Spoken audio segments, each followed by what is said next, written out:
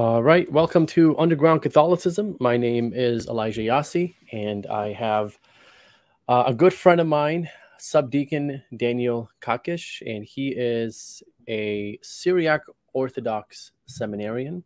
You guys, a lot of you guys know him. We've done shows together, and it's a pleasure to have him on. How are you today, Subdeacon? I'm good. Thank you, brother. I appreciate you having me on. Absolutely, man. Thanks for being on. So it's our pleasure here to have you. It's going to be a very edifying show, and of course, I just like a couple of days ago, I did a show with Father Patrick or Father John Ramsey, and as I said before we started, this is not a debate. This is not a gotcha. This is not where I'm trying to win. A subdeacon is not trying to win. This is a dialogue, and we. The purpose of it is really to see how close we are in the teaching of the Immaculate Conception. What are our similarities? What are our differences? And of course, we're going to be touching on the topic of original sin and the Immaculate Conception because they go hand in hand. You can't have one without the other. And so, don't expect this to be like a bloodbath or things like that. It's not like that, right? So, there's a place for that in the online apologetics world. People look for that.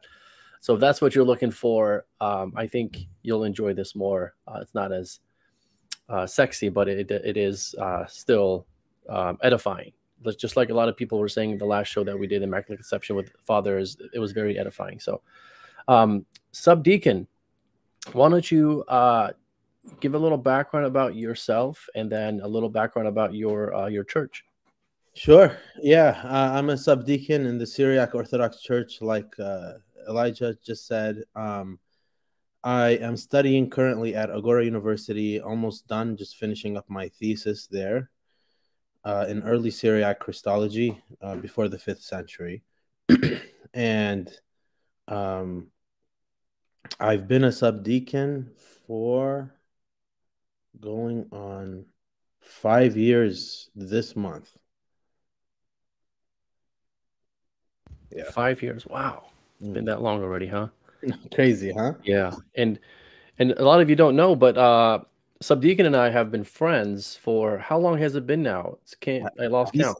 What, 10 years? 10 years or something like that. Maybe a little more. 12? I think more.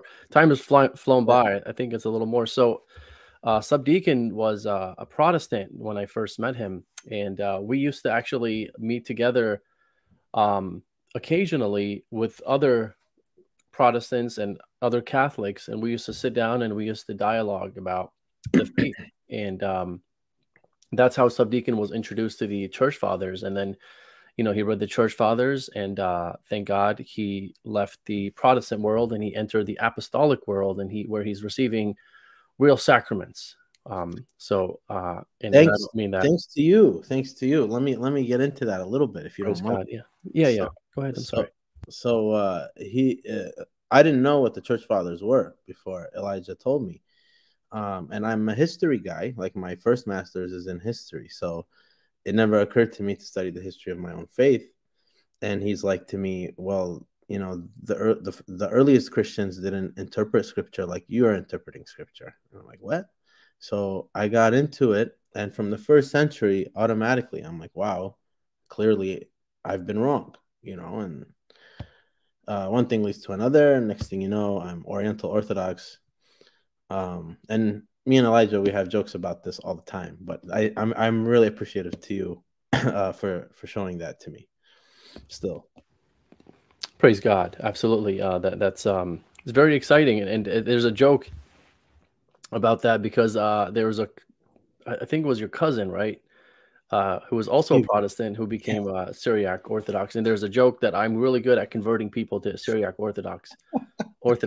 But hey, I'll take it, right? Because at least it's better than Protestantism. No offense to people who are watching who are Protestants. Obviously, I'm Catholic and I'm closer to the Syriac Church than I am to the Protestant Church. So to me, it's closer to where the truth is. And a lot of you guys know me to where I don't sit here and debate people on the differences. I try to show more of the similarities, not in an ecumenist type of way, but in a real type of way, where it's a reality. It's not just like, hey, let's let's hold hands and talk about only what we agree on. But, you know, when I look at the differences, to me, it always seems like it's a difference of semantics and terminology.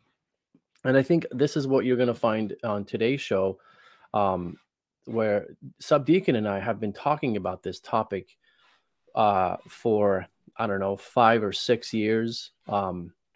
And we have gone really deep into it. And I think it's exciting for us to finally share that online here with people to actually experience that with us and sort of get people updated on this topic, because it's frustrating, as you would know, Subdeacon, when we talk to other Orthodox, whether it's Syriac or Oriental Orthodox, I should say, or Eastern Orthodox, when we talk about the Immaculate Conception, there's those common objections, you know, that you hear that I hope that people get past, and then we can finally start the discussions and the dialogues, like questions like, or not questions, but things like, well, this is a Western dogma, so it doesn't apply to our church. And I think, you know, I'm going to show that it's not a Western dogma in the sense that the question of the Immaculate Conception applies to everybody. It even applies to Protestants, right? Yeah. So, and I think this is where we want to advance the discussion, right? And another thing that you hear is, well, how, you know, we believe that Mary was human, so of course there is no Immaculate Conception because she was human. As if, you know, if you're immaculately conceived, that means you're not human, right? But, you know, I would say that you're more human than people that weren't immaculately conceived, because, you know, humanity is to be pure. Go ahead. I'm sorry. No, it's okay. Sediment is asking if I grew my hair. Yeah, that's a good question, bro. You know what's going on, Sediment. So, Elijah, I would reframe the statement, and let me know if you disagree. I would say the Immaculate Conception, as it's commonly thought, and in the lexicon of the words Immaculate Conception, is might not be applicable to the East, but it could be framed in a way that the East has an understanding that could be reconcilable with it. Right? Yes, and that's what I'm excited to get into, the nitty gritty and the original sin and things of that sort. So, as I did with Father, the first question I asked him, if I recall, is what, and I know you guys are by you guys I mean the Syriac Orthodox Church. You guys are about to have a synod on original sin, and maybe talk about that a little bit before we get into the topic, just so people have like an understanding of the background. So I don't know if it's going to be like discussed imminently, like in this synod or like when, but I know that it is like being discussed among the bishops. There are like different views among the bishops right now within the Syriac Orthodox Church. They are talking about it. It is a controversial matter that there is disagreement on. So I'm guessing that if, you know, Middle Eastern people, eventually it's going to come to a head, right? And it'll eventually come to be at the front of the conversation, because the bishop's disagreement trickles down to the priests, and from the priests it trickles down to the deacons, and that's how we get a hold of it. So it's like, oh my God, this bishop is saying this thing and that bishop is saying that thing. Okay, well, what's the answer then? Let's figure it out. Usually the synods tend to be around pastoral topics because of the ability to bind and loose canons, right? So that is more practical for the people. Rarely do we get dogmatic ones, so that's really exciting. I don't know when again. I hope it's soon. I hope it's before the 2025 Nicaea thing. I hope it's before that. Let's see, inshallah. And what is the 2025 Nicaea thing for those who are not familiar with it? Yeah, so Pope Francis, I think, was the one who called for Nicaea 2025 among the apostolic churches. So Oriental Orthodoxy, Eastern Orthodoxy, Assyrian Church of the East. I think we're all going to be there. So I think it's a commemoration of Nicaea 325, and the goal of it, as far as the goal of it is to figure out a common Easter date, and maybe Christmas, but I'm not sure if it's going to get into anything more than that, or even that. Maybe it's just, hey guys, nice to see you again. Yeah, and you and I always joke around is that You're every on mute, time our brother. churches, I'm sorry, go ahead. You're on mute. I can't hear you. Are you on mute or no? Oh, okay. Can you hear me now? You guys can't hear me? What about now? Okay. Can you hear me? Yes. Yes, I Oh, can you're hear you. good. You're good. You're good. Okay, you Okay. can hear me now? Yeah. Yeah, I was just saying, you and I always joke around is every time our churches get together, it's like they're discussing things that we already agree on, right? Like, hey, what's the real spelling of Jesus' name in English, right? It's like, yeah, we agree on that. Like, hey, what does the sacrament of the Eucharist, what is that, right? Yeah. Like, yeah, we all believe what it is, same thing, right? Yeah. Essentially. So hopefully they can sit down and discuss things that we don't agree on to move the conversation forward, right? And rather than just looking at things that we agree on, because it's always good to do both. But it seems like we do more of the agreeing on than disagreeing on, and maybe that's because there is more that we agree on that we disagree on. So that's maybe a positive thing. So touch upon original sin, the two sides that you guys have in your church today, and then touch upon what baptism is for you guys. I know it's a loaded question.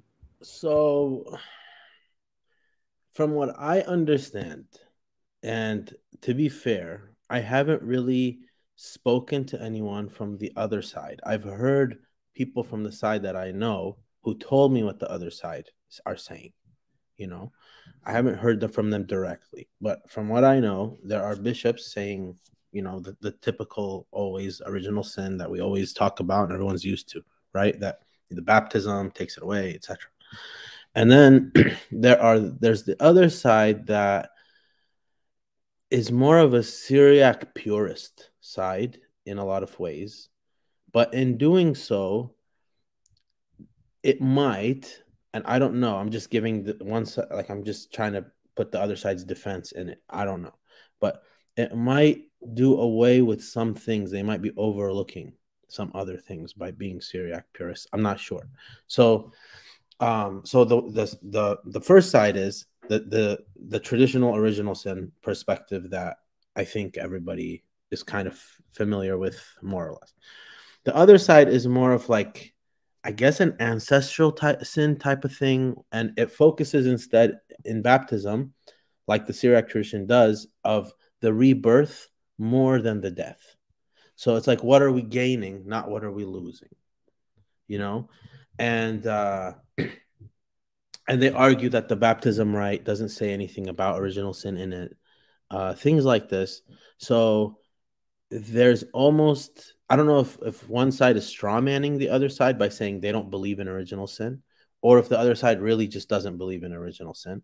I'm not sure. Again, I haven't spoken to them. I've only heard from one side about them. So those seem to be the two sides. Your second question was what?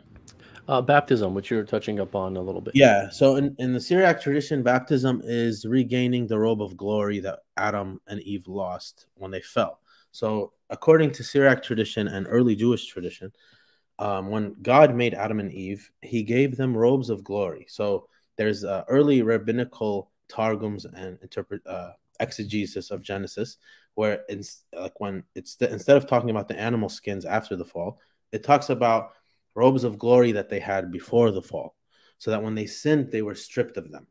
So Jesus, when he took flesh and he was baptized, he left the robe back, he put it back in the water, so that everyone who's baptized now puts the robe back on. Like when St. Paul says, you who were baptized into Christ have put on Christ. Okay. So also there's an oral Syriac tradition coming down till today, oral, like it's spoken through the bishops and the old people, that in the first century, when after Jesus rose from the dead and Ascension, Pentecost, how his grave clothes were in the tomb, right? Saint Peter, he used to wear the headpiece because it was separate. Saint Peter used to wear the headpiece when he would celebrate the liturgy. Only Saint Peter used to wear it. In Latin, right? In Aramaic. So these clothes that were in the tomb, though, and the spices that he was anointed with when they went to anoint him, it's within these that the new Christians were being baptized. So literally physically putting him on his burial clothes, and what he was anointed in is the chrismation, is the meiron for us. So if whoever is watching, they don't know, like we do baptism and chrismation at the same time together. Okay, so they're chrismated with the same thing. We've had it for 2,000 years. We keep remixing into the same mix for 2,000 years. So literally we're baptized into Christ. We put on Christ in the baptism. So then sorry, I lost my train of thought. Okay, baptism. So baptism in the Syriac church is focused more on us being restored to what Adam lost, to his inheritance, because St. Ephraim says things like Christ put Adam on and restored him back into paradise. So that is the goal in the Syriac mind. It's less concerned with this idea of original sin. I'm not saying that it doesn't exist. Clearly, Ihab's about to show us from St. Jacob of Saruj that that we do have the concept, even St. Ephraim. So it's there, but maybe not this name, right? So we'll talk about it soon, but this is, I think, the kind of, if someone were to look into Syriac baptism in the Syriac tradition, this would be the most prevalent theme in it. Makes sense. Yeah, that makes sense. So, and to me, I don't see why it's not a both and, right? Like, the two sides that are discussing this, to me, I've always seen it reconcilable to where, I agree. I believe it's both. Yeah, that makes, because you have fathers who speak about these things. You can't ignore half the fathers and go with the other half. So here's the Catholic view, and I say this because I want people to see both sides here. So the Catholic view is, original sin is this: Adam and Eve, when they were created, before the fall, they were created in God's grace and God's friendship, and so they were originally holy and originally just, right? What we call original holiness and original justice. They walked with God and all this, everything was great, right? They had no suffering. They had there's no death. And death is twofold, right? There's a death of the soul and there's a death of the body. Death of the body, obviously, is when you die. Death of the soul is a separation from the soul, from God, right? God is separated from your soul, where before God is in their soul. So this is very patristic. The fathers spoke this way, death of the body, death of the soul. And I'm talking about Greek fathers, not just, Latin fathers, going back to the Gregory of Nazianzen and those people. I've done a show on this. If you want to go out and take a look at the show I've done on original sin, I go through the fathers, Syriac. Actually, I don't know if I go through the Syriac fathers, but we will today. But I quote Latin fathers, I quote Greek fathers, and I even quote Eastern Orthodox saints like Gregory Palamas, who's also a saint in the Catholic Church now, to show this theme of the separation of God and the soul. That when you commit, when Adam fell, he did not only die a bodily death, but he died a spiritual death. His soul was dead, right? And so that's where we come in and say, so there's a difference in the status of the person, moral status, where before the fall, Adam and Eve were friends with God and all that stuff, and they had the Holy Spirit, they had grace, and they had all that stuff, and everything was happy. And then after the fall, they lost those things, right? They got kicked out of paradise. And as you talked about, it's like you're saying, there's a difference between adding something and taking away something, right? Mm-hmm. So those things were taken away from them, right? And when Adam and Eve sinned, and now everyone that was born after them, or specifically conceived after them, we are conceived in a state of fallenness, right? Not because we've done anything wrong, but because our state is a state of death, which causes concupiscence, which there's a state that's outside of grace, void of grace. And as St. Augustine would teach, he says that it's a state that's under the dominion of the devil, right? So that's how you're conceived. That's how you're born, is under the devil, not under God. You're conceived under you're void of grace rather than being graced. You're not adopted son of God or daughter of God. You're lost, and you're a child of wrath, as St. Paul calls the Christians, right? But he's talking about people that were sinning, but it would also apply to infants that were just conceived, that they're children of wrath because they're not under this status of being under this covenant, the new covenant of God, right? And so in order to become or to enter into that covenant, you have to be baptized, right?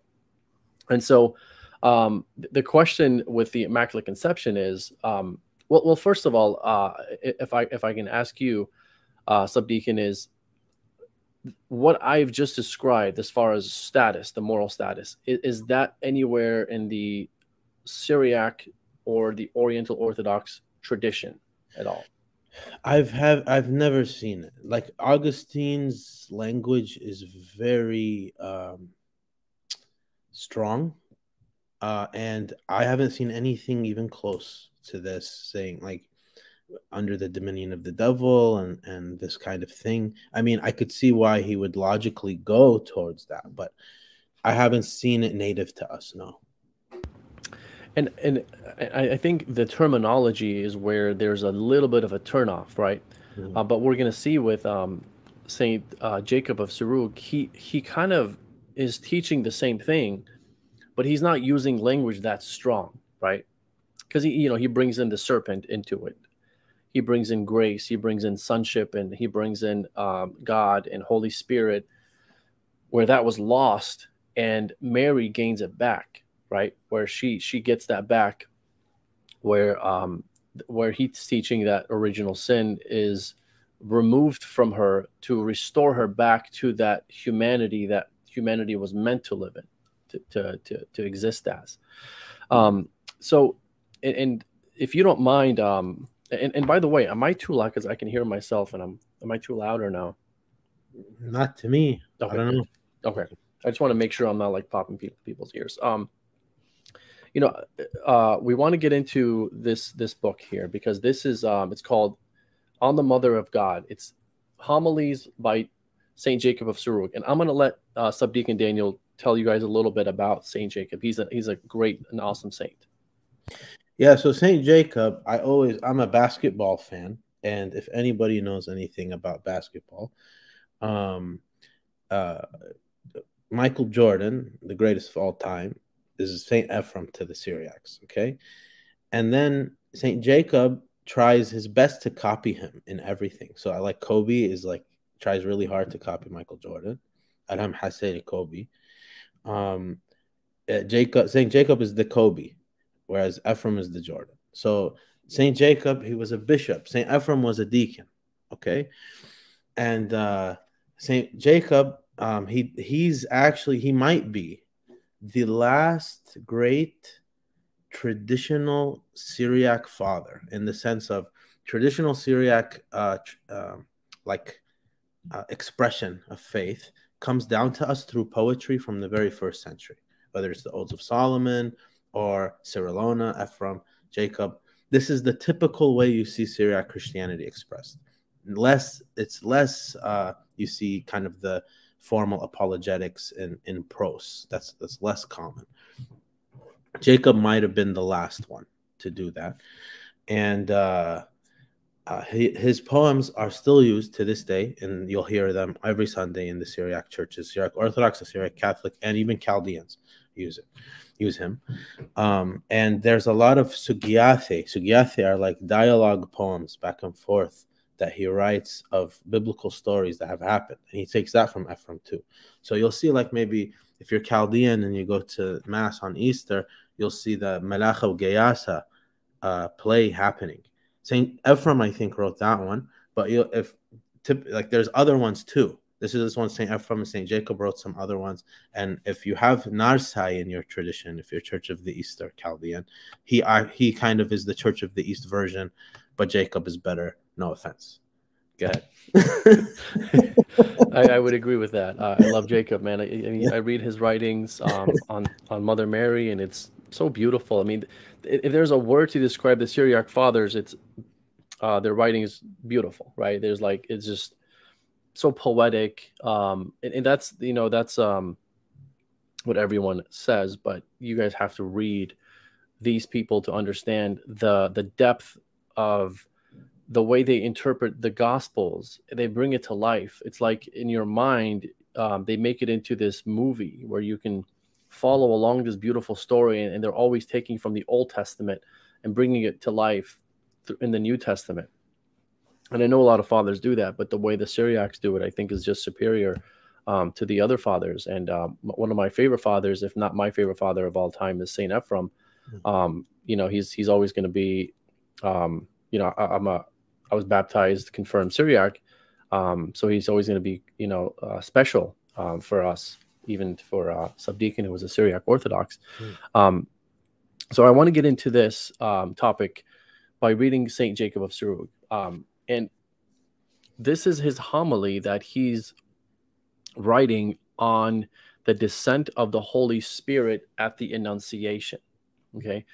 And it might be, you know, it's about 2.5 pages. I'm not going to read the whole thing, but I do want to read some parts of it. So he starts off and he says, "Indeed, the Holy Spirit came to Mary to let loose from her the former sentence of Eve and Adam.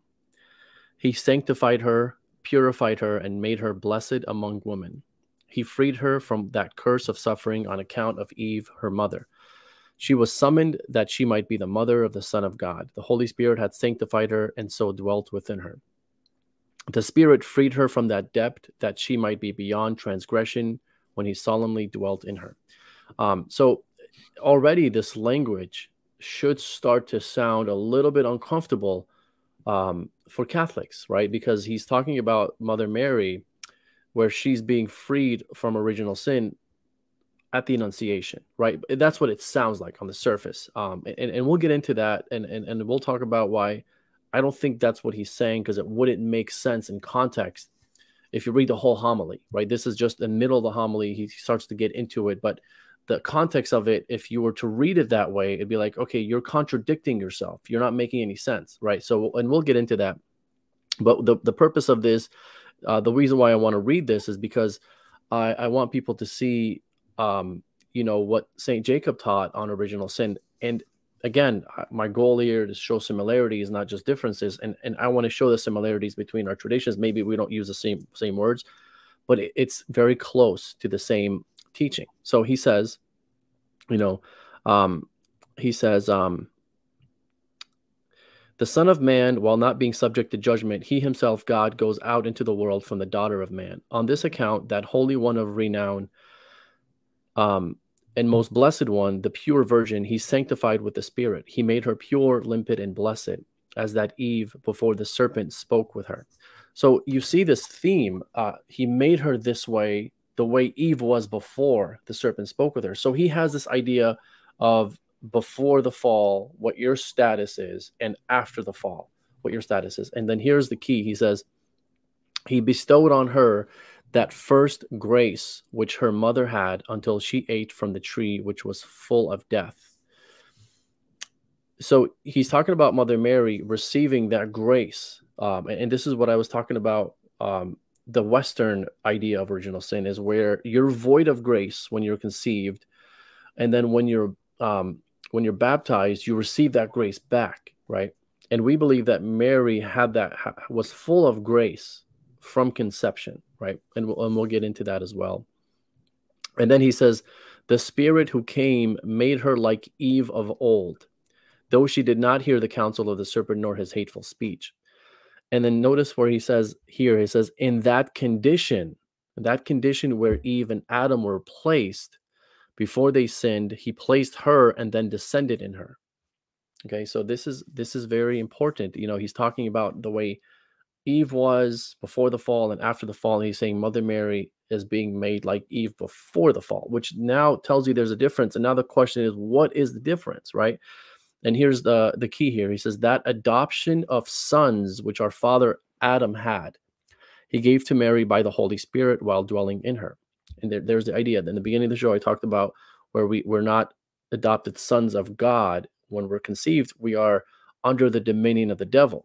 And he's saying this in so many words, but not using that type of like angry, strong, you know, kind of like judicial, like, you know, hammer down language that St. Augustine would use. He's doing it in a more beautiful and poetic way, right? And maybe that's the preferred way for a lot of people. And then he says, the Holy Spirit, which had blown on Adam's face and generated Eve, she also received and gave birth to a son. And there is the theme of her receiving the Holy Spirit, to where we believe that when all of us are conceived, we're conceived without the Holy Spirit without the Holy Spirit living in us, where we need to be baptized in order to receive the Holy Spirit and God in us. That purity which was in Adam, Mary also acquired by the Spirit who came, and she gave birth without impulse of lust. And then he says here, and this is a key here. He says, he sanctified her body and made her without hateful lusts, as the Virgin Eve had been until she lusted. Notice here, you know, if you were going to take him literally, he's saying that he sanctified her body. You know, the Holy Spirit sanctified her, Mother Mary's body, and made her without hateful lusts. Now, is he saying that prior to the sanctification, Mary had hateful lusts? And then he says, as the Virgin Eve had been until she lusted. And then he says, the sin which entered Adam's race with impulse of desire, the Holy Spirit cast out from her when he came within her. And he says that increase of evil inclination, which the serpent affected, he wiped from her and filled her with holiness and integrity. So basically what he's saying is concupiscence was removed from Mother Mary, supposedly at the Annunciation. So is he saying that prior to the Annunciation, Mother Mary had concupiscence? Is he saying that she had lust? You know, these are things that are uncomfortable for us to read if we're going to take him for his word. But I don't think that's what he's saying. Before I get into that, what are your thoughts on this, Subdeacon? Yeah, I don't think we believe that she had lustful thoughts or anything like that too. I would be surprised if any of us interpreted Jacob that way. Yes, and you know, we don't have to even you don't even have to like play mental gymnastics with it to try to get out of that. You know, we're not trying to get away from like this web that we're tangled into. It's really not that. The reason why I say this is once we start getting into it more, it's going to make a lot of sense as to what he's saying, you know. But on the surface, it does sound uncomfortable for all of our traditions. It's not just for people who believe in the Immaculate Conception, like the Catholics do, but it's uncomfortable language on the surface for, you know, any tradition to think that Mother Mary's lustful desires or concupiscence was removed at the Annunciation. We don't believe that she even had that ever at any moment of her life. So here's what he says. He says, for if Mary had not had sublime impulses, she would not have arrived to speak before the watcher. He says, and here's the key. He says, he says, she rose up to this measure on her own. She rose up to this measure on her own, until the Spirit, that perfecter of all, came to her. She was full of grace from God, which was more exalted than all. The only begotten dwelt in her womb to renew all. Now the key is, he says, she rose up to this measure on her own. So he's saying all these things that were removed from her, all these negative things, and she was given all these positive things. He's saying that from the beginning of her existence, she had those things, and she was acquiring those things as her life progressed, at every moment of her life. And I'm not just making that up. This is literally what the homily is about. If you read the before, where he talks about, you know, from the beginning, her nature was perfect or was pure. You know, he's talking about how this woman had no impulse or desires. He says that. He says she had no concupiscence. Before the Annunciation, he's saying this about her. He's saying from when she was a child, she never had any like evil thought, any lustful thoughts. And here he's saying it was removed from her. And what I think he's saying is, so there's an essay, and I want to see if I can find it. There's an essay written by all people, a Protestant about Saint Jacob of Syriac on this very topic, on this very homily that we just read. So let me see. Here it is. Okay, so this is very important because it's she doesn't have a dog in this fight, right? And that's why I like to read this here. This is, and I'll tell you who it is, but I want to go ahead and read it first. He says, Jacob then pursues the idea of Mary exercising her free will to grow in virtue. And this is what Jacob says. He says, this is beauty. When one is beautiful of one's own accord, glorious graces of perfection are in her will. However great be the beauty of something from God, it is not acclaimed if freedom is not present. Even God loves beauty, which is from the will. She drew near to the limit of virtue by her soul, so that grace, which is without limit, dwelt in her, even though Mary is pleasing as much as it is given nature. So, and then he says, and this is Saint Jacob speaking here in the same homily. He says her original nature, which, you know, from the beginning, was preserved with a will for good things, from when she knew to distinguish good from evil, she stood firm in purity of heart and in integrity of thoughts. From childhood, impulses of holiness stirred within her, and in her excellence, she increased them with great care. So it's obviously he's not saying, you know, all of a sudden these things were removed from her at the Annunciation, because, and I can go on and on about this because he says so many other beautiful things about her from childhood and prior to the Annunciation. And so, and here's what I believe, and I'll let you comment on this. And I know a lot of people will say this about the Syriac fathers. Will say, okay, look, Saint Ephraim did say that that Saint Mary was that you alone, you know, Jesus, you and Mary, you alone are pure and holy, right? Right. He says these things, and people will be like, yeah, but you know what? Who knows at what point he's saying she was holy? Maybe at the Annunciation is where her holiness began, and then from then on, that's why he's saying she's holy, because there was a point where she became that. I don't think that's what he's saying, right? And the reason why is because, as you described with Kobe Bryant and Michael Jordan, it's a tradition that they pass on. Saint Jacob is saying that she was holy from the beginning. She was pure from the beginning. Her nature was perfect from the beginning, right? And so that's why they're able to call her pure, perfectly pure. In the same sentence they call Jesus pure, right? They say that about Mother Mary. So what I think is happening is this, and this does not contradict the Immaculate Conception. Here's what's happening. What's happening is Mother Mary, from conception all the way to death, is increasing in holiness, and we believe the same thing as Catholics. We don't think that, you know, her holiness was given to her at the conception of her life, from the beginning of her life, and then all of a sudden she did not need any more grace. She did not need to grow in holiness anymore. That's it. She was perfected at that time. That's not what we believe. We believe that holiness is not something that stops happening.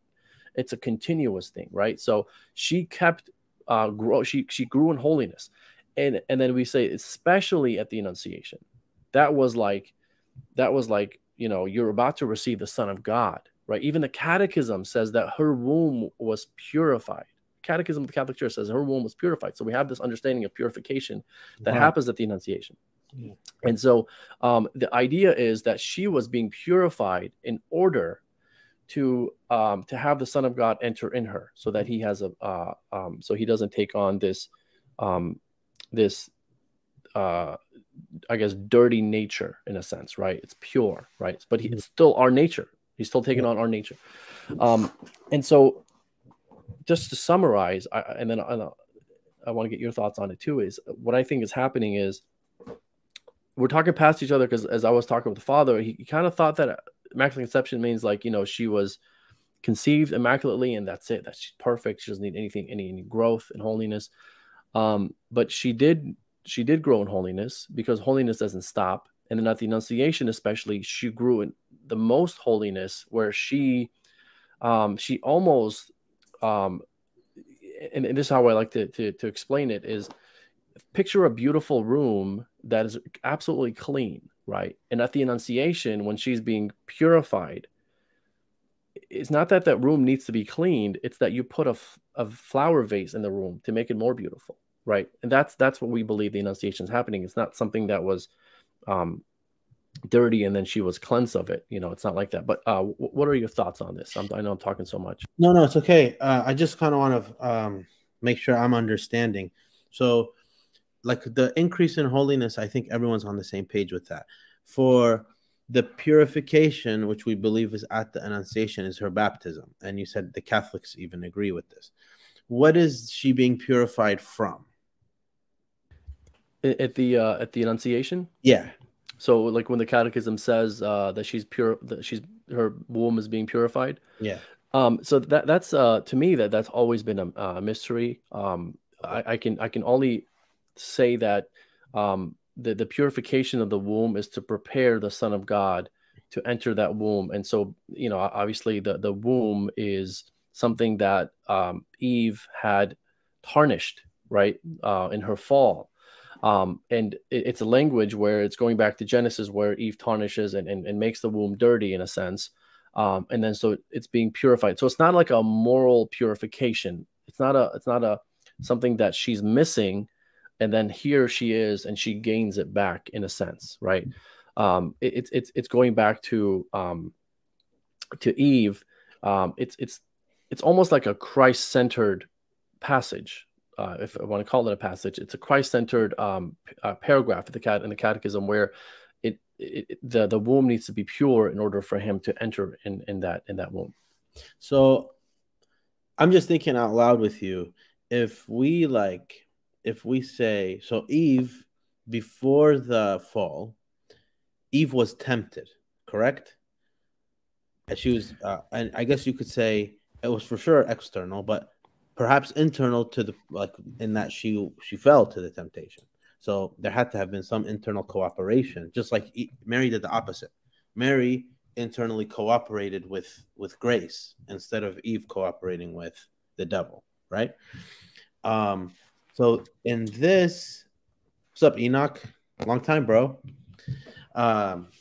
In this, Mary, before the Annunciation, can we say, has this kind of option within her that Eve also had, but Eve fell, whereas Mary did not. Mary restored Eve by her own free will, right?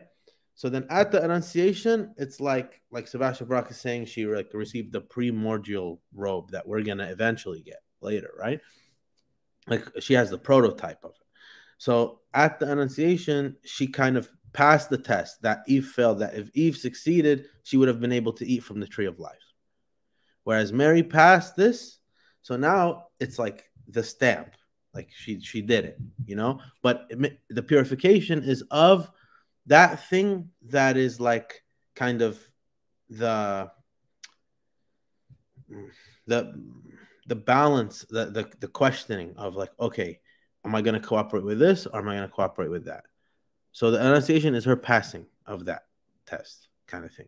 And that's what she's purified from, what she had before. I don't know. I'm thinking out loud with you.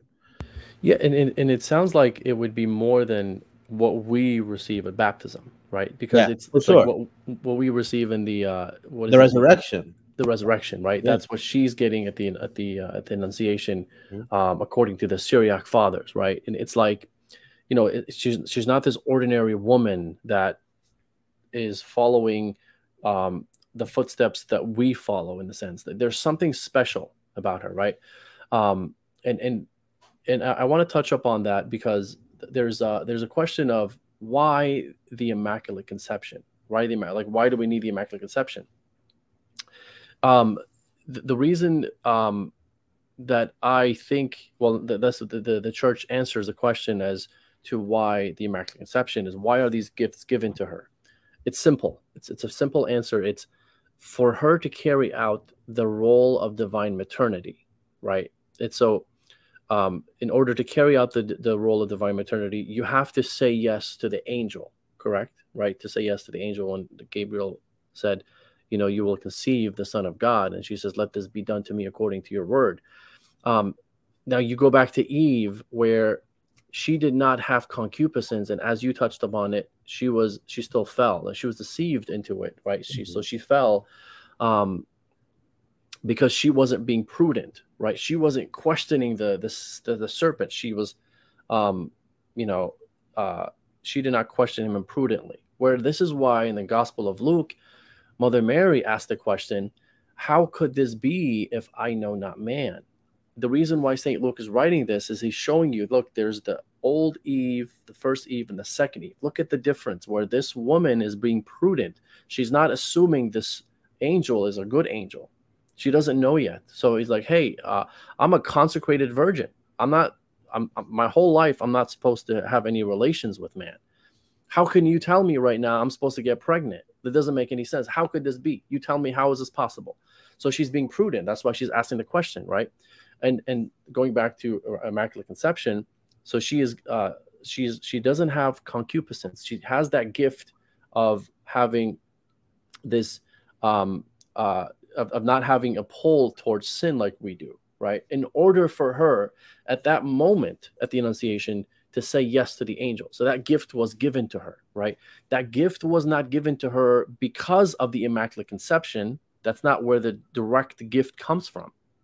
That gift was given to her because she is to become the mother of God. A lot of people misunderstand that. They think that, oh, Immaculate Conception means you have no original sin, which means you don't have concupiscence. But that's not where it's coming from. Indirectly, it's coming from there, but directly, it's coming because her role is divine maternity. Go ahead. I'm sorry.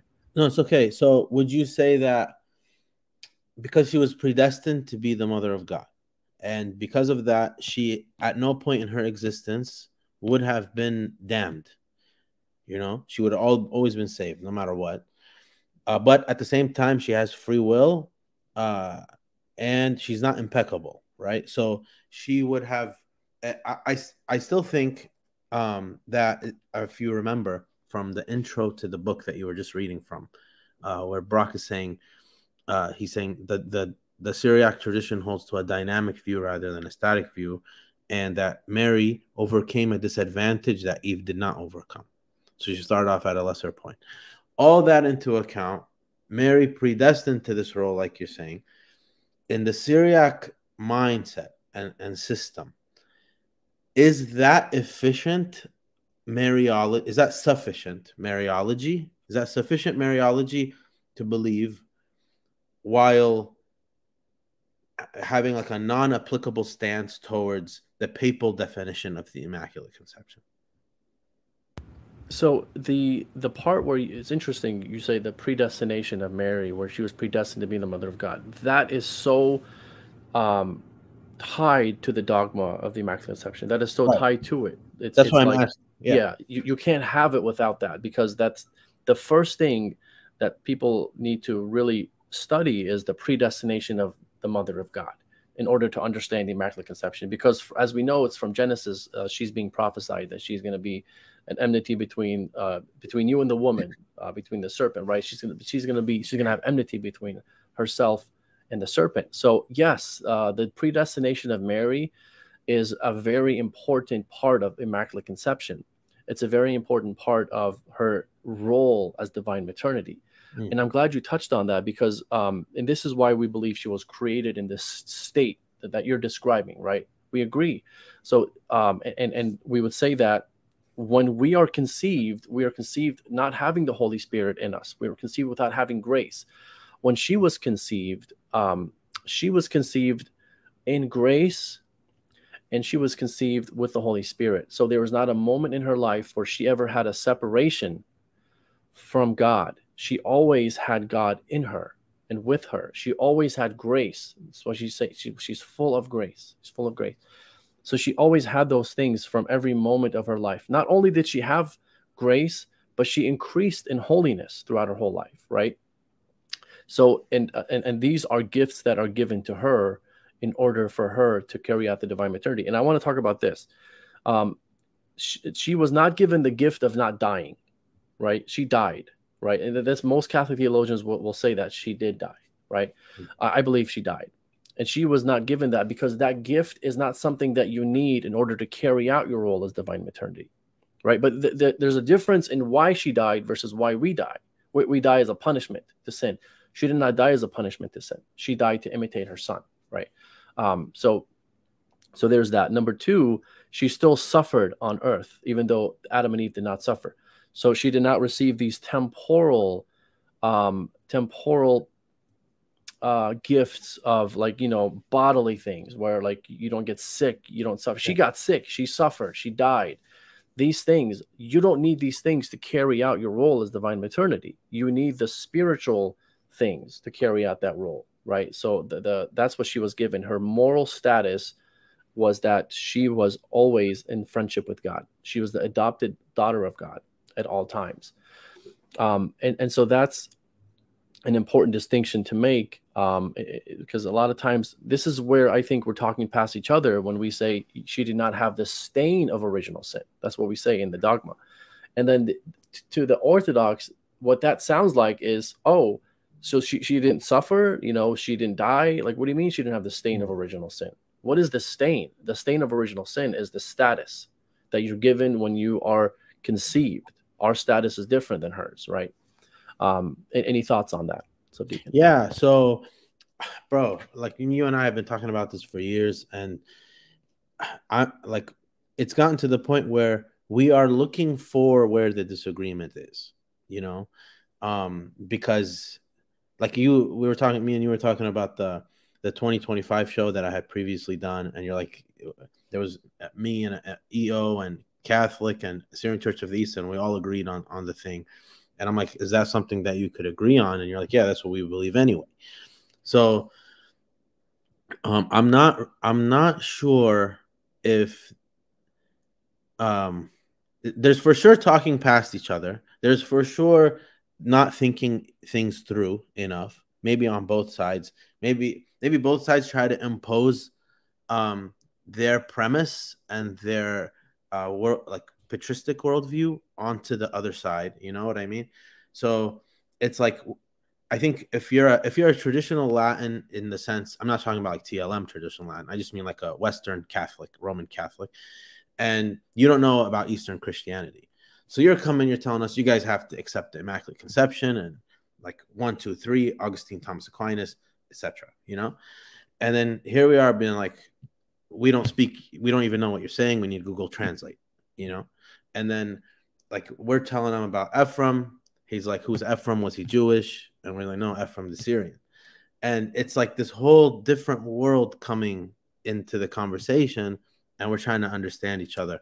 So it's like there needs to be room for having diversity in thought and in expression, while, I mean, ultimately in communion, but in the meantime, like, moving past the point, at least to say, okay, we're actually maybe agreeing, and we're talking about it in different ways. Just like how purification after death, the show me and you and William did before. Like, I didn't use the word purgatory one time, you know, but what I said, you guys agreed to everything I was saying. Yes. Yeah. And this is where I'm always coming from, right? I'm always like, hey, you know, we're saying the same things, right? Because this is the question that I always ask people. Hey, when we're conceived, are we conceived with grace and with the Holy Spirit? No, we're not. We all agree, right? We're not. We're conceived in need of something, in need of God and grace in our lives, right? That's where baptism happens. Now, you ask the question about the Mother of God. Hey, was she conceived with grace and with the Holy Spirit in her? If you say no, then what you're saying is she was, she was conceived not under God, but whatever you want to call it, child of wrath, dominion of the devil, whatever you want to call it, but it's not under God. If not under God, then it's not good, right? There's something missing there. And I think there is, in the Catholic Church, where we call this thing called the sensus fidelium, where you have the sense of the faith, where something feels off, right? It feels off to say that the Mother of God was not in the friendship with God throughout her whole existence. It feels off. Like, you're uncomfortable saying that. She was under the dominion of the devil. Like, Mary under the dominion of the devil, really? Like, that's what you're going to say, right? Yeah. Nobody says these things because it's uncomfortable for us to say these things. It's imprudent. It's irreverent. It's not something you want to talk about the Mother of God that way. And I think there's a reason why we have that in us, where we don't want to talk about her. that way.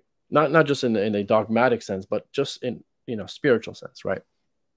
Yeah, absolutely. Yeah. Absolutely. It's similar. I think there's a lot of things that it's like we look to fight and we don't need to. This is one of them. And then another one, maybe inshallah in the future, me and you can do like a Peter show, because Peter's place is so high in the Syriac tradition. How can you be out of communion with Peter and be right? You can't. Right. Yeah, that would be a fun show to do. That's a good idea. Yeah. I read this on Saturday with Father. Are you familiar with Ludwig van Ott, Fundamentals of Catholic Dogma? No.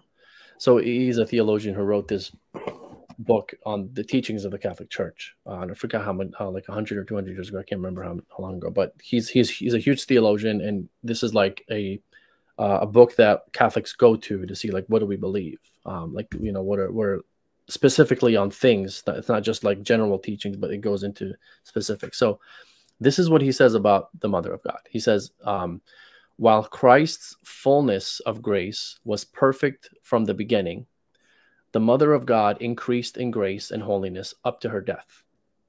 And I want to say this because for a lot of people watching, they'll be like, might be skeptical. It's like, oh no, you guys believe Mother Mary was perfect from conception and she did not eat anything after that. That's not what we teach. And then another thing I mentioned earlier, and I'm just trying to sort of prove the points that I've made, where it's not just coming from Elijah Yasi. Like, who's Elijah Yasi? Who cares what you have to say?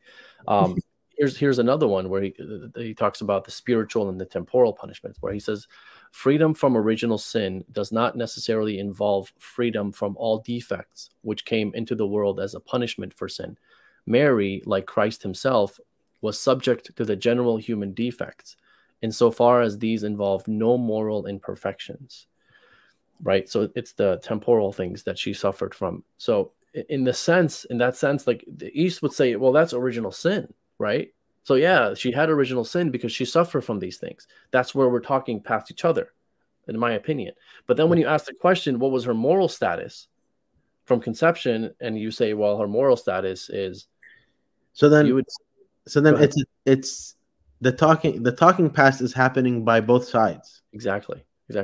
And I'm glad you mentioned that, because when I did my 2-part series on the Immaculate Conception and Original Sin, those are the first 2 shows I did, I think, on my show.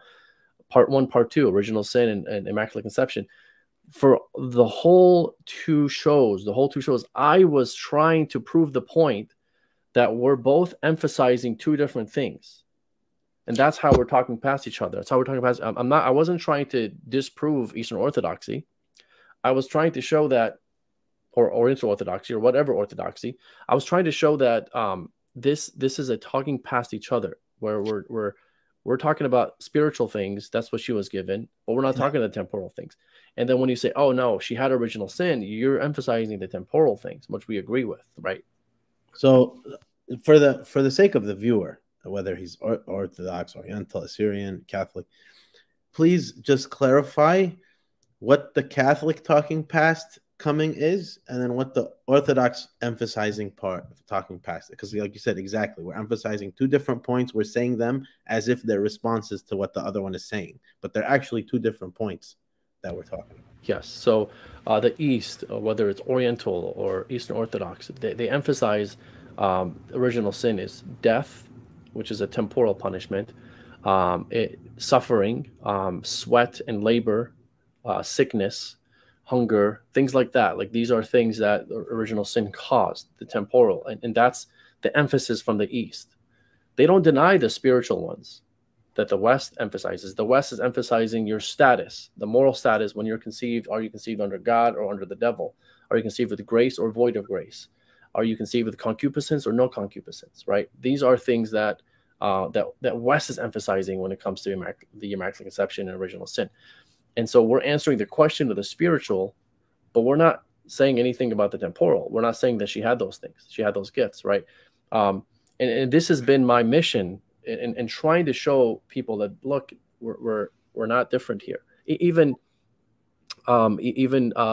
Father John Ramsey, when he was on, I wasn't trying to disprove his points. I was trying to show, hey, we're saying the same thing. You know, what you're saying sounds a lot like what I believe.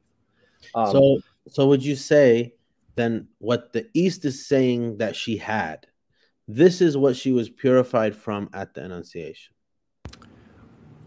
Can you say that again, and more specifically what she had as far as what? So all the temporal things that you listed, or like being open to sickness and death and mortality and all of these things. Do you think that this is that these causes or results of original sin? Because not the moral status, but everything else that comes with original sin that Mary did have, that was part of her fallen humanity in the natural sense, right? Yes. I think there is a little bit of that where you can say it, but like you have to be careful, because it's not like after the Annunciation she didn't get sick. It's not like after that she didn't die or she didn't suffer. Got it. So there is a certain truth to that. There's a purification of maybe in the Syriac fathers, they would use that kind of language that you're saying, but at the same time, it also sounds like they're emphasizing the spiritual as well as we read from Saint Jacob as far as Mother Mary. So I would be careful to answer that as a yes. I would say probably more no than a yes. But I actually used to think that. It's funny you say that. I used to think that, but then I thought about it. I was like, that doesn't make any sense, right? But there is a little bit of truth to it. It's not absolute no. Sorry. So you answered this question already, but just because we're talking about it again, what did you say that she was purified from then in the Annunciation? At the Annunciation. So when we say purified, right, and this is something that Father Kappas and William Albrecht have done a lot of good work in, as far as what does the purification mean in the West or in the Catholic Church.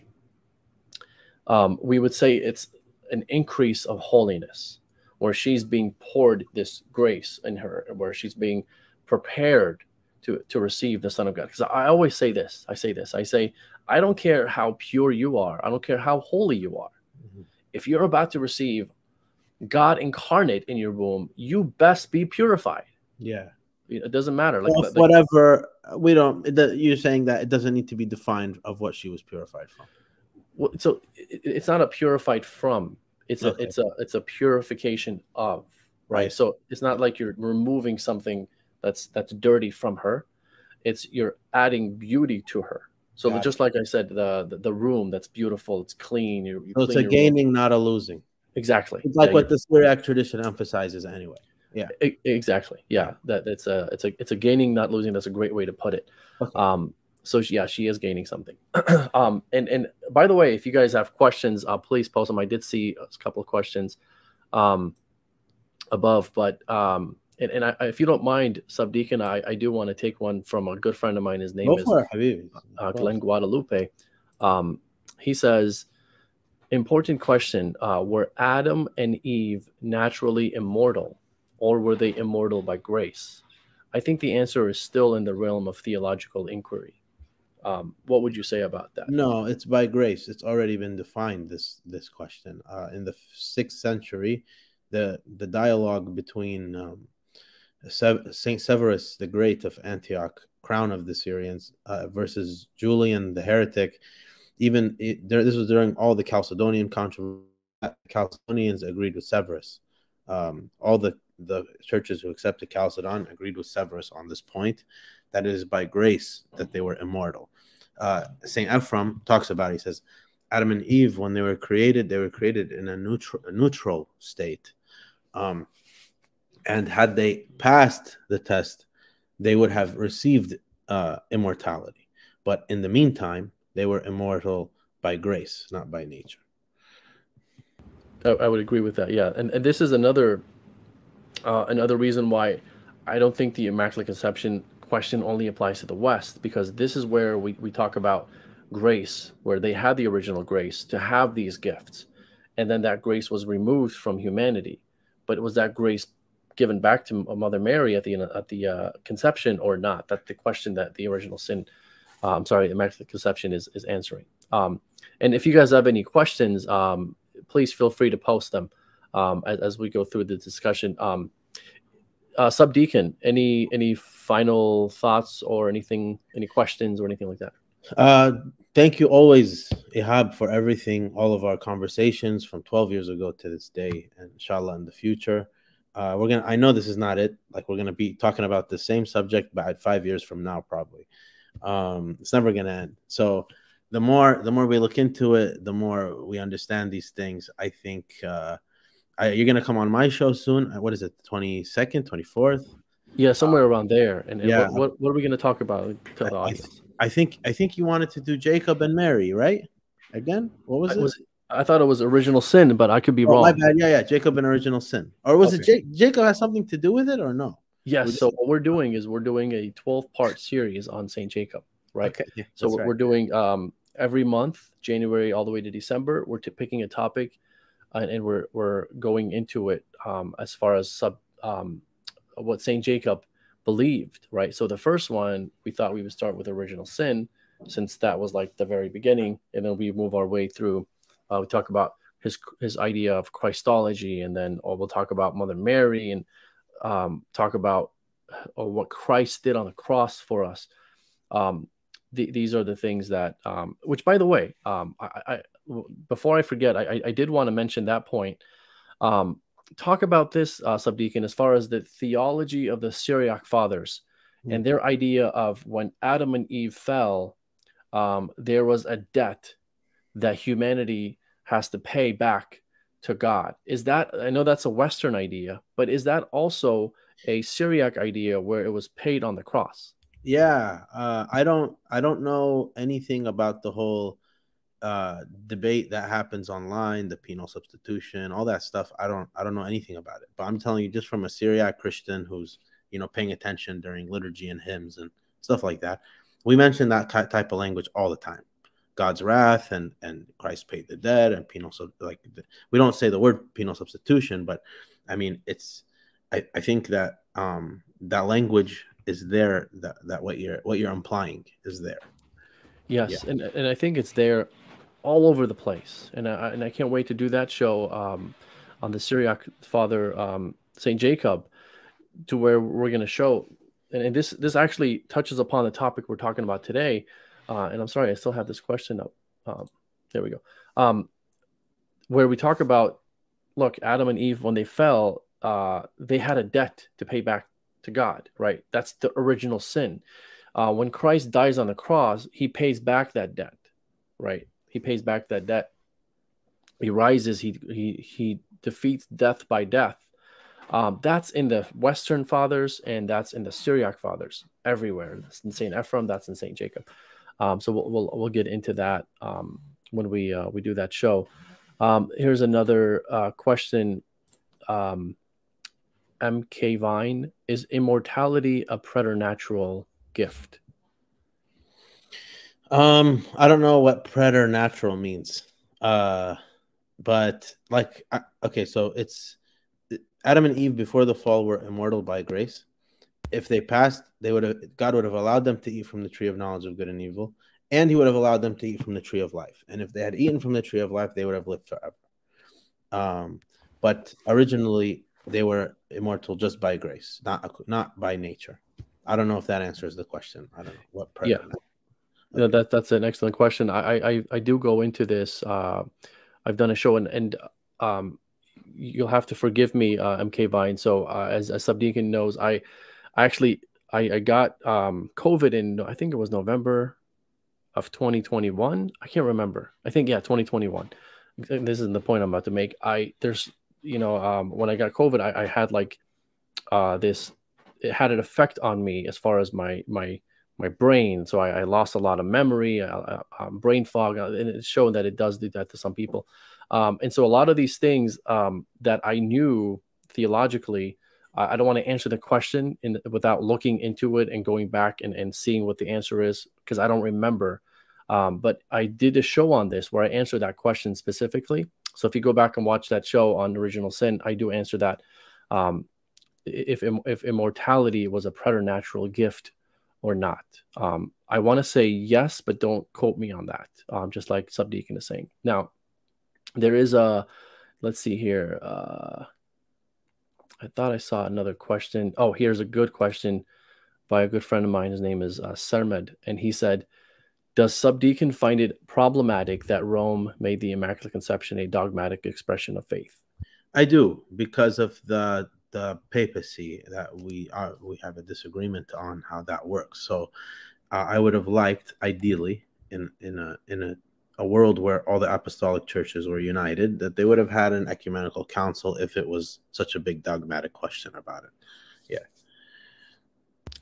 And then we have a question from Bao Duong, which is a question for you, Subdeacon. Are there recommended sources to read the Syriac Fathers? Yeah, so every student of Syriac Christianity, I always recommend 2 books. These are the 2 books to start with, and then you can go whichever route you want after, in my opinion. The first one is by Dr. Sebastian Brock, The Luminous Eye.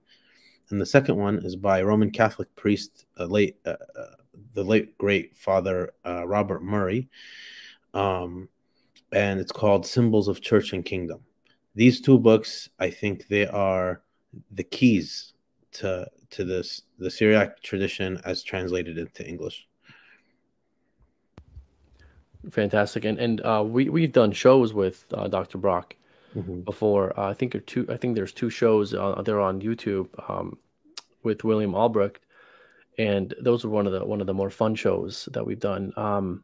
Here's another question for you, Subdeacon. Deacon Daniel Kakish, have you read St. Ephraim's commentary on the 3rd epistle of Paul to the Corinthians? No, I'm super interested. I didn't even know that was out in English. That's available.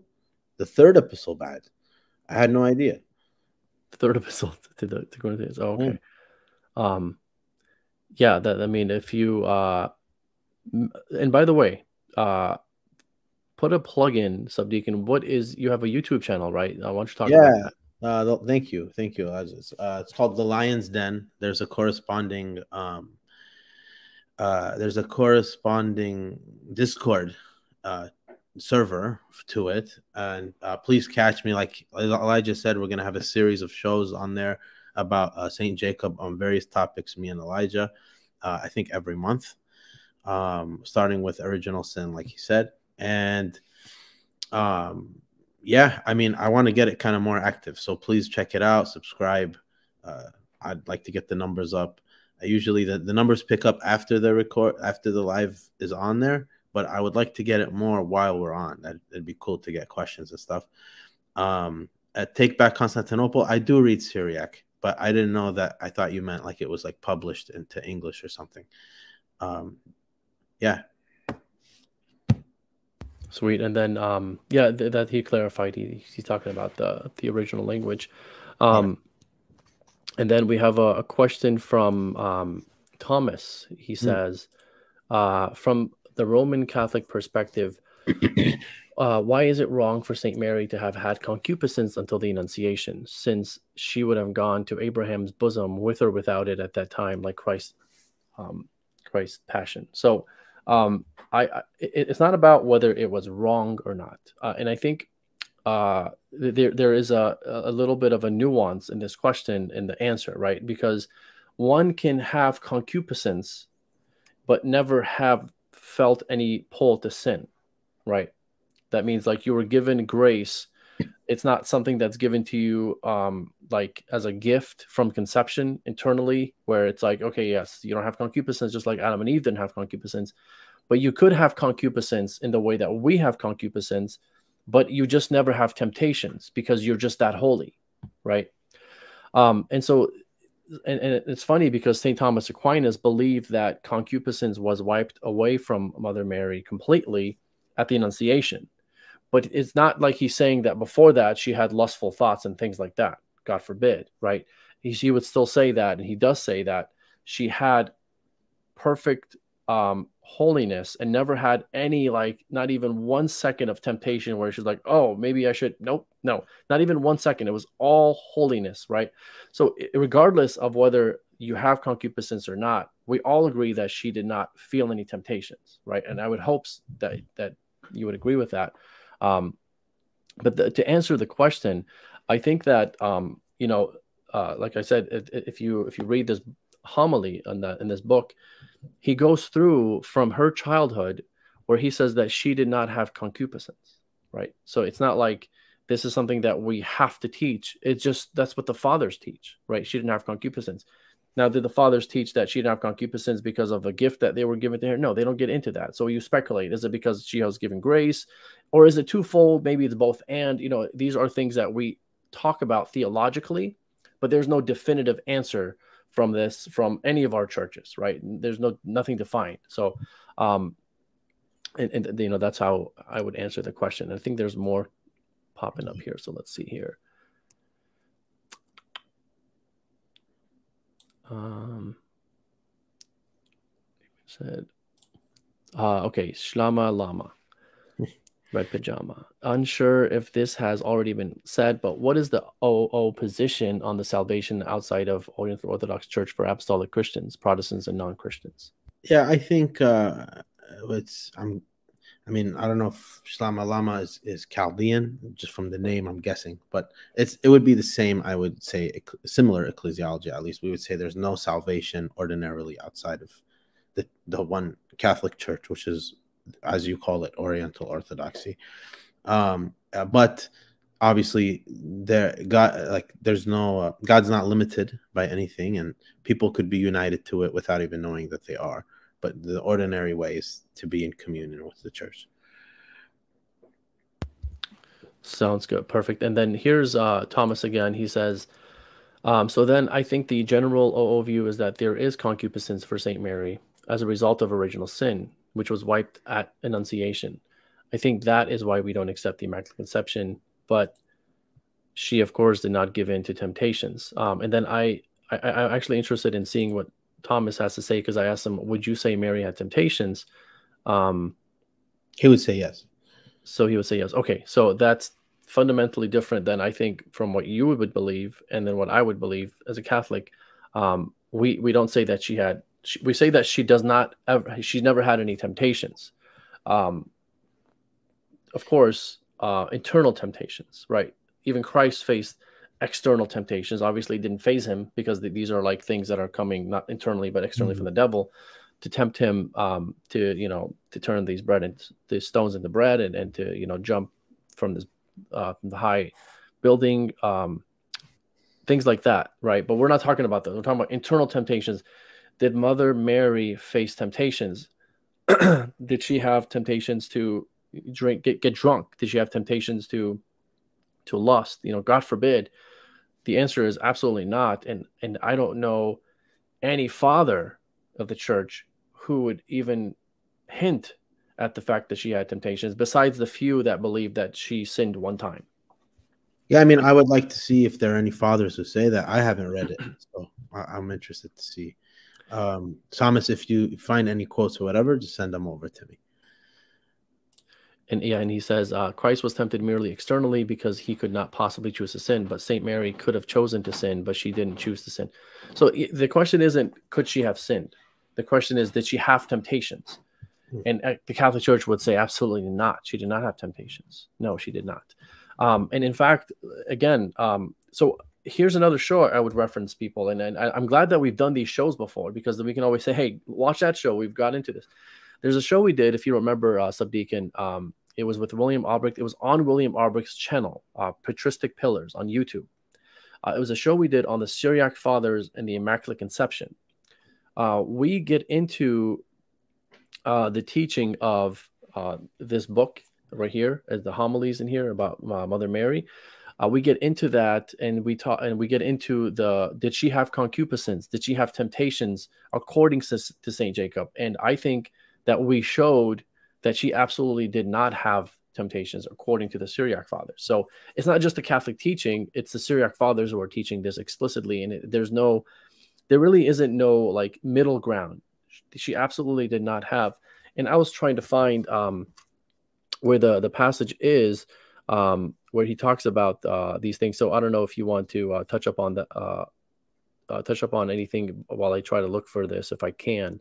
If not, it's no big deal. So let's see. No more questions. There was the rosary question. Oh, got a question. Scroll up. Where? Okay, how does these come up? Well, let me take this real quick. Sure. Because I see it, and then we'll do the rosary. Yeah. I can't find it yet. So let me see here. Mhm. How does the East come up with something definitive or dogmatic? Does it go by what's unanimous amongst the fathers or councils? Okay, it's for me.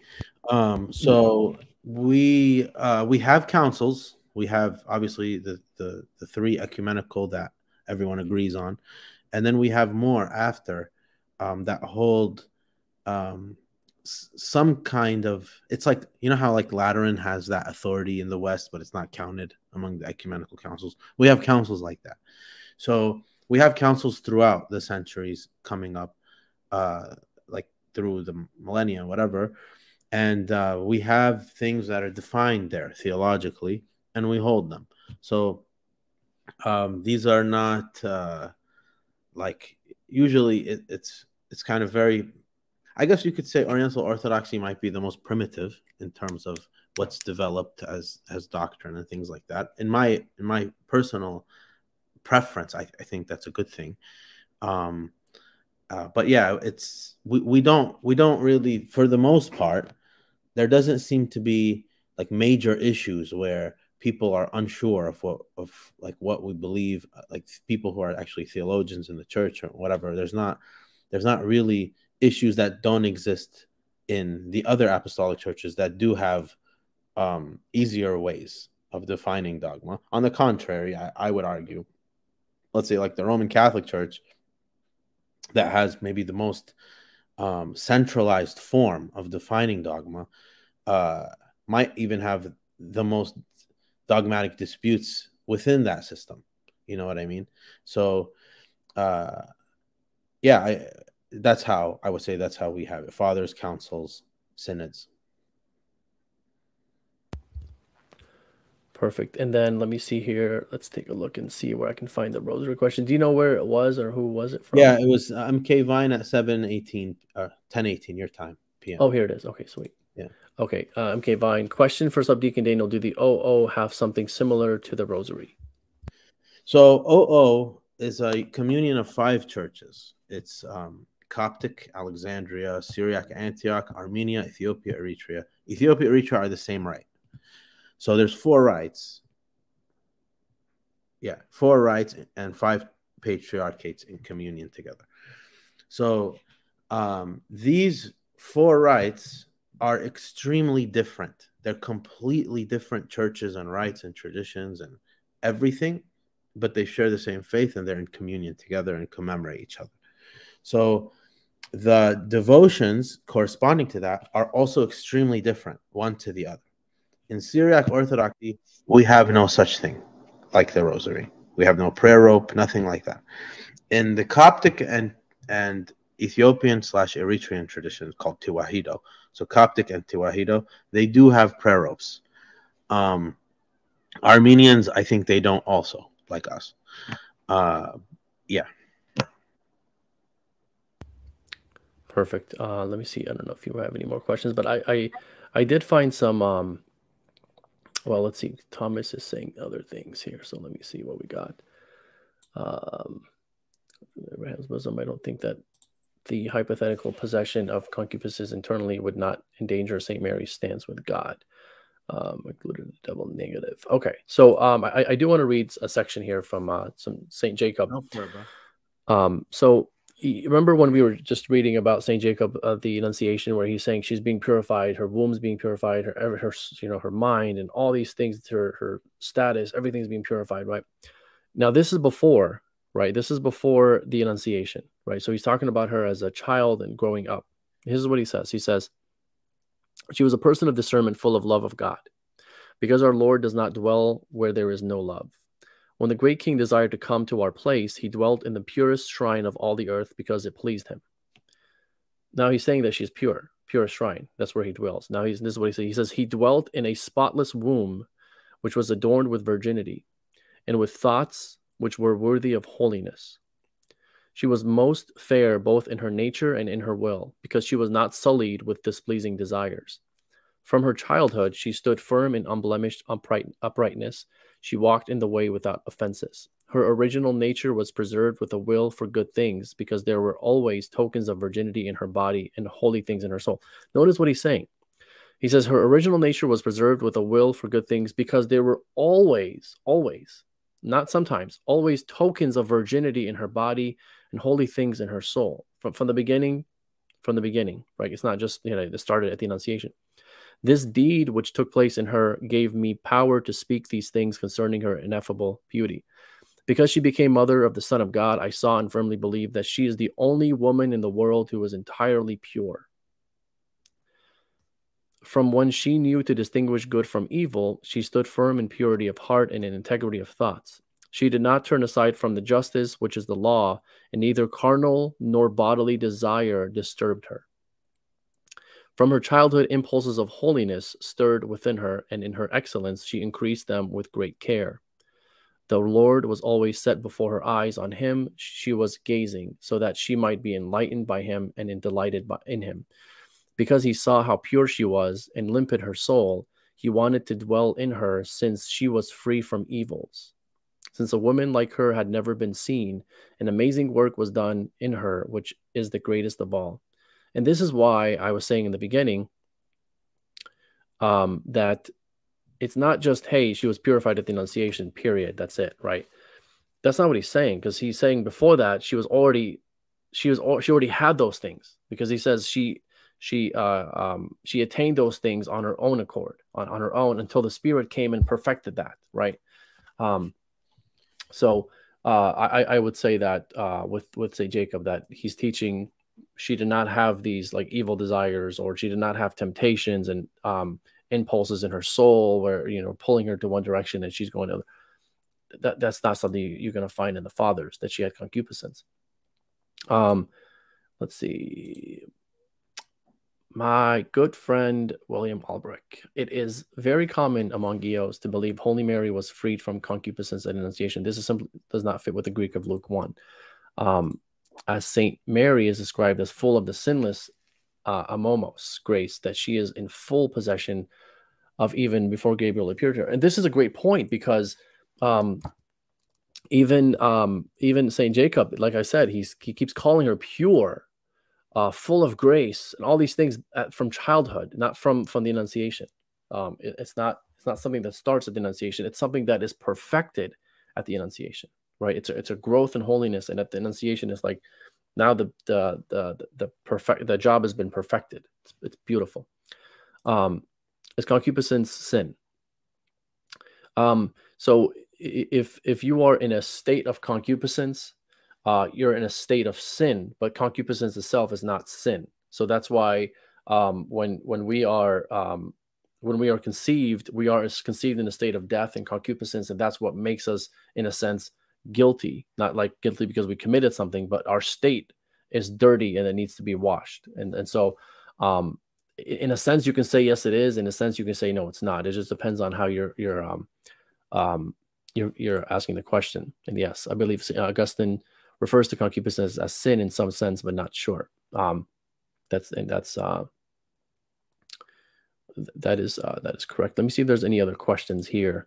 There's Bo Duong on involuntary sin at we have the time 10:22 p.m. 10:22. Wow, I missed so many of these. Go all the way back. What is the understanding of involuntary sin in Syriac Christianity? It seems like a foreign concept in the West. Yeah, there is involuntary sin in Syriac Christianity. We have to be absolved from it every Sunday. Voluntary and involuntary sin, conscious and unconscious sin. We have a prayer actually before sleep, a hymn that Saint Ephrem wrote that we should sing every night to pray that God protects us by the prayers of the Virgin Mary and by His cross from sin. Even in our sleep, we can sin. So there's sinful sleep, and there's there's holy sleep. There's both. Yeah, that is very interesting, because even Father on Saturday was talking about voluntary and involuntary sins are both sins. Did we answer this one? I think we did. Do the rest of the Orats have different canons than the Ethiopians? I think he means Bible canons. I So, believe so, yes. so canon, the Greek word is a Greek word. We say it also in Arabic, qanun. So the qawanin are different for every church, whether it's a Bible canon or a pastoral canon. It's just canons. Canons in the Eastern understanding, Oriental Orthodox understanding, they don't necessarily have to be infallible or inspired.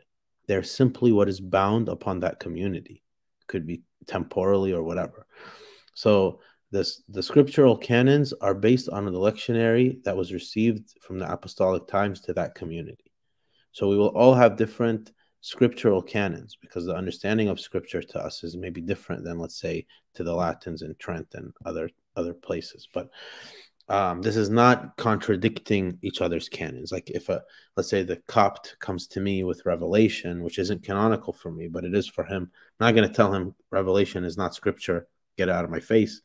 I'm going to recognize that that is an inspired writing, and it was received in Alexandria from the apostles. Even if my ancestors didn't receive it, it's still inspired, you know.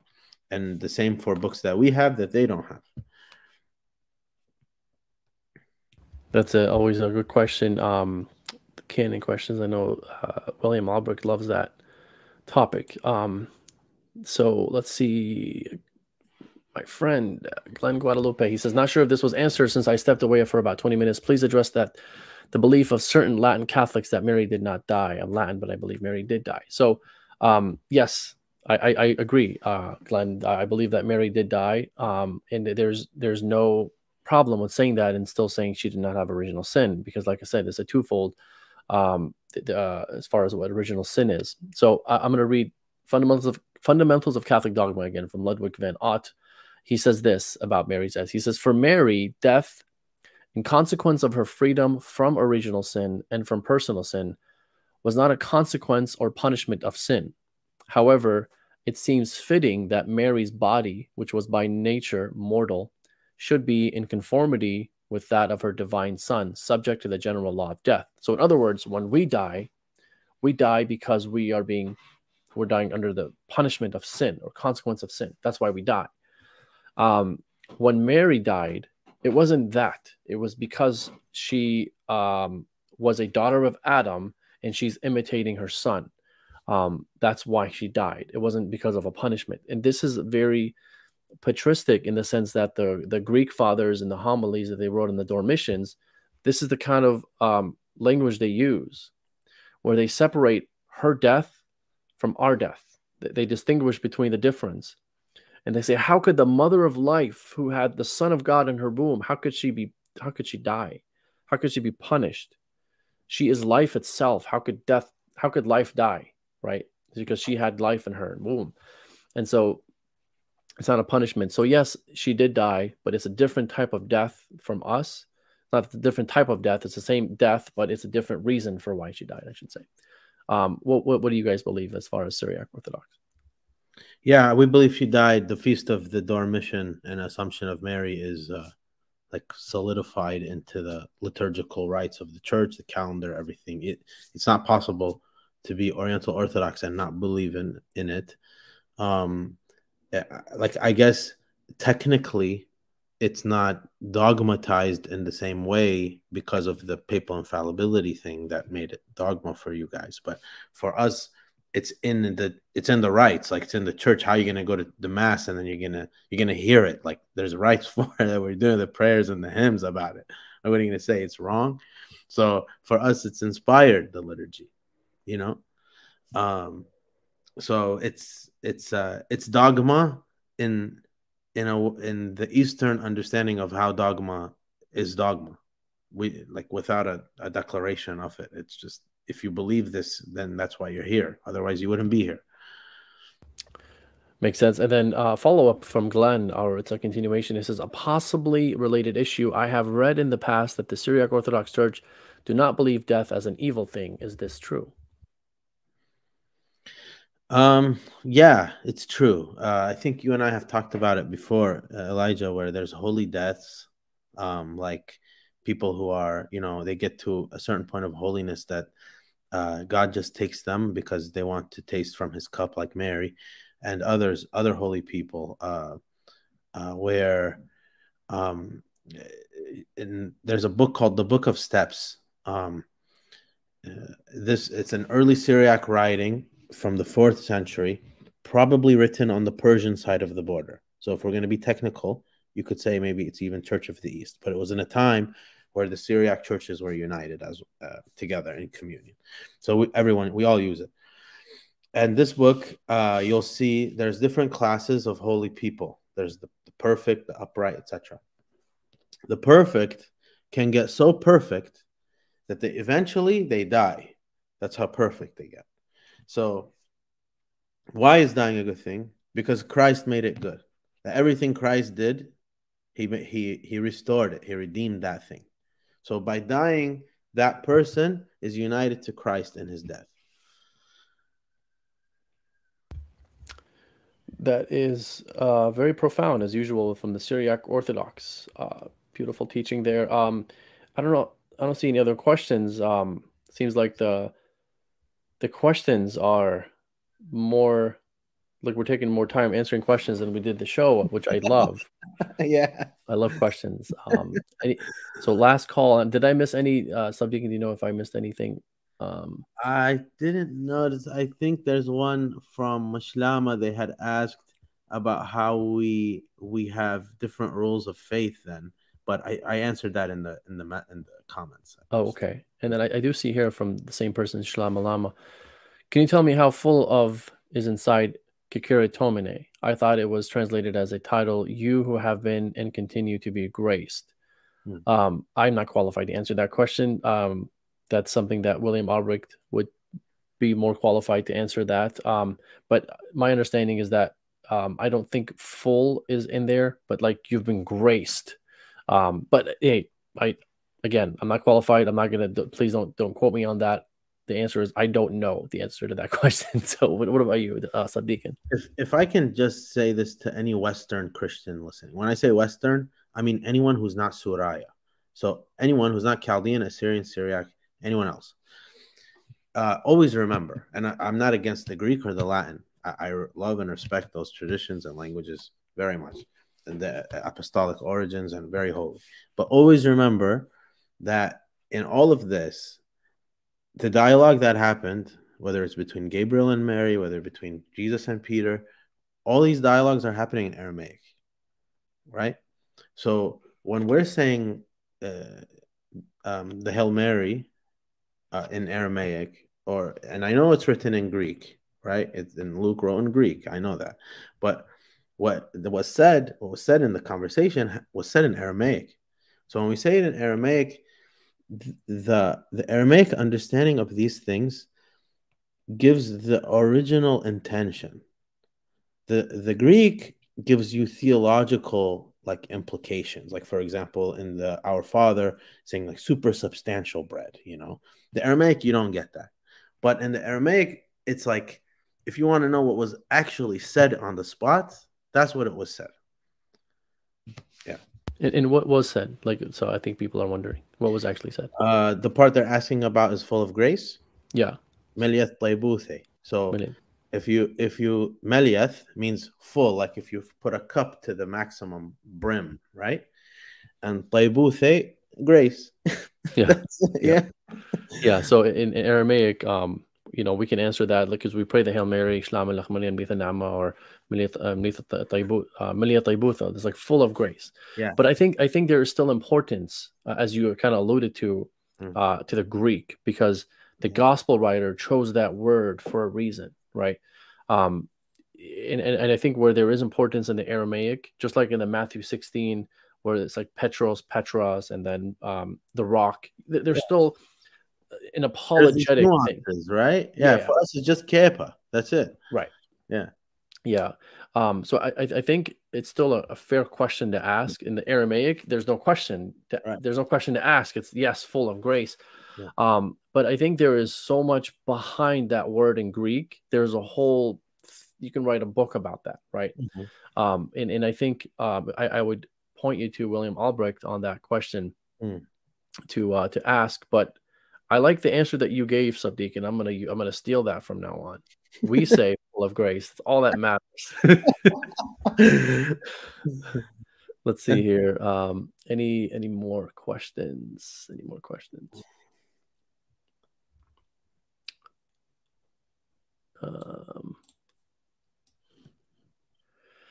Don't see any.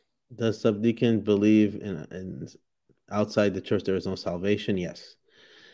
I don't see anything. I think there's a follow-up. Oh, okay. But how do we know whether the idea of full is even in their Greek? In the Greek, if it's not in the Greek, we can't know if it's in the Aramaic unless there's something I'm missing. So how do we know it's in the Aramaic? First of all, so the Church of the East, whether Assyrian or Chaldean, the Church of the East and the Church of Antioch, the Syriac tradition together, West and East, they have one scripture. It's called the Pshitta. So the Pshitta, that means basit, it's simple. This is the formal, official scripture of the Syriac tradition, and some of it is translations from Greek, like Luke. Some of it is originally from Aramaic, like Matthew and Hebrews. Some of it, and then the Old Testament, even including the so-called deuterocanonical books, even them they're from Hebrew, earlier than the Masoretic Hebrew, from a first century Hebrew to Aramaic directly. So in Hebrew to Aramaic, it's very easy. It's a very easy translation. They're very close languages. Things will not get lost, you know. We will know. We can't know if it's not in the Greek. We can't know if it's in the Aramaic unless there's something I'm missing. I don't understand that part. Do you understand that part, Elijah? If it's okay, so he says, how do we know whether the idea of full is even in their Greek? In the Greek, if it's not in the Greek, we can't know if it's in the Aramaic. But okay, well, so okay, here's the thing. I don't know, in the Eastern understanding, scripture is part of tradition. So I don't know if that's the same with the West. I don't know if in the West they say there's scripture and there's tradition. I'm not sure, but it's scripture is just written tradition. Yeah, it's part of the tradition. So it really doesn't matter if the word full is in the manuscript or not. It's canonized. It's just like how the story in John 8 with the adulteress. It's not originally in John, but that's it. It's part of the fabric of what we've received, the deposit of faith that the fathers have delivered to us. So same thing with this understanding full. It's there. Like if it has to be in the Greek or not, or khalas, that's it. Yeah. And I think the fathers, when they talk about that title of Mary, full of grace, to carry comine, or however you say it, I know I'm butchering it. Well, the fathers talk about it as full of grace. So I hope that helps as far as like the church fathers read it that way. But it is a unique Greek word that is used by Luke that you don't really see anywhere. Because I know that the full of grace is used elsewhere in the scriptures. I think it was to describe Saint Stephen when he was martyred. I can't remember, but it uses it in the literal sense, like, hey, he's full of grace, not a title full of grace. So it's different, right? She's given that title, kind of like title of Christ that's given Emmanuel, right? It's a title. It's not just a name. Hey, it's a title that God is with us. I don't see any more questions. Any final thoughts, Subdeacon? Yeah, let me just correct myself. I used the wrong vowel earlier. It's Melieth Taibutha, not Taibuthe. My fault. Oh, I thought you were going to say Taibutho. Yeah, Taibutho in the West, but you speak Surat, so I was telling you Taibutha. Yeah. There's the Chaldeans and the Syriac, may they fight over everything. The translation, is it Allaha or Aloho? You know? Yeah, it's just a vowel mark. The letter is the same. It's the same. Like they'll come and read the same thing, but the reader is different. So if I'm reading it and he's reading it, we're gonna read it different. But the text is the same text. Yeah. It's really funny. There's another question here. I'll answer this as the last one because we do have to end it at some point. Elijah, what do you think about Mary as co-redemptrix? It's so funny that you would ask this question on the topic with a Syriac Orthodox brother here, because I've seen the co-redemptrix in the fathers, and specifically in Saint Ephrem. Um, and it's a type of teaching where logically that's what you would come up with. For example, so we believe there was a first Adam, a second Adam, and a serpent, and then we believe there was a second Adam, a second Eve, and whatever, like the angel Gabriel that came to Mary and told her, you would be the son of, you're going to conceive the Son of God. So I hope that this is never something that's ever dogmatized in the Catholic Church, because I think it'll just create more barriers, right? But I do see this teaching having some merit in the fathers, but not enough to where it needs to be dogmatized, because really we shouldn't be dogmatizing so many Marian teachings, right? Because once you dogmatize something, then what you're saying is, look, if you don't believe this, you're not Catholic. Yeah. You're not Orthodox, right? You're not saved in a sense, right? Essentially, as a Catholic, right? So I hope it's never something that is taught as a dogma. I hope it continues as a theological opinion, which I myself have no issues with.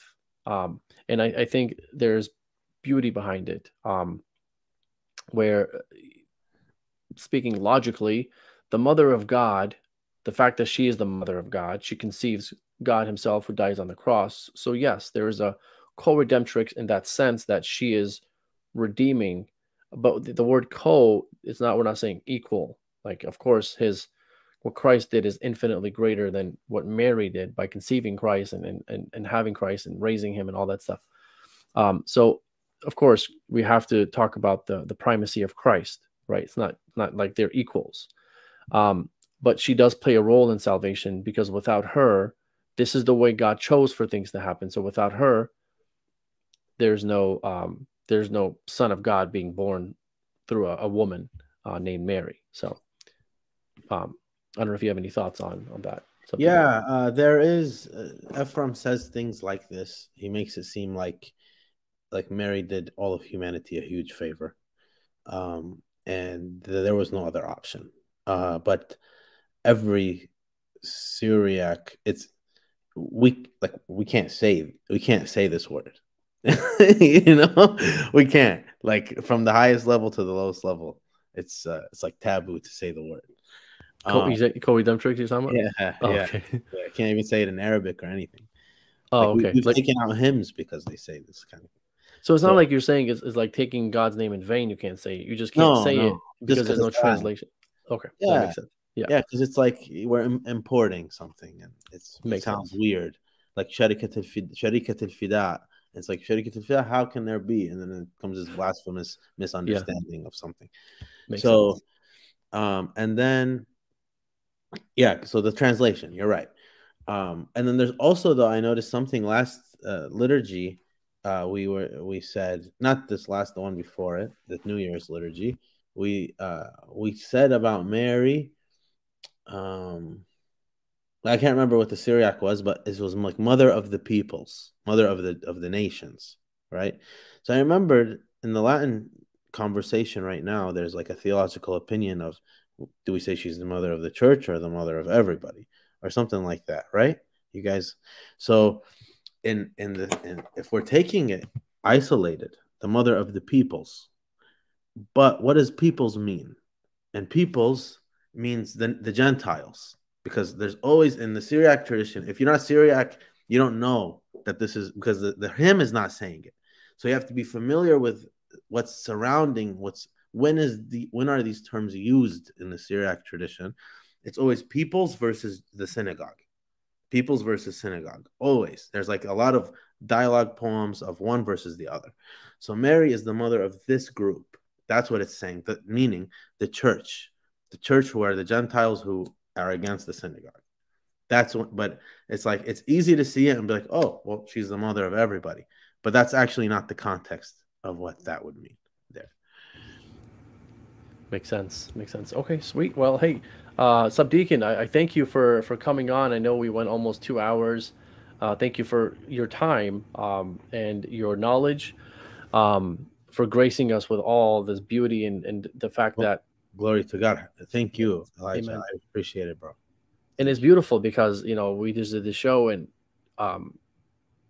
just kind of like, hey, we teach the same thing, right? It's the same. It's the same teaching, and essentially in the dogmatic level, there are other like nuances, things that we might disagree on that our churches haven't defined, but at least on the dogmatic level, it's something that we can find both affirming the teaching, essentially. So thank you everybody for tuning in, for listening. I always appreciate it. So don't forget to like, share this, subscribe, and please comment below what you guys thought about the show, what you guys' belief is. It also helps with getting this show out there. The more people comment, the more the algorithm will have YouTube post this, promote this show in a sense. So I appreciate that. So everybody have a blessed night, and God bless you.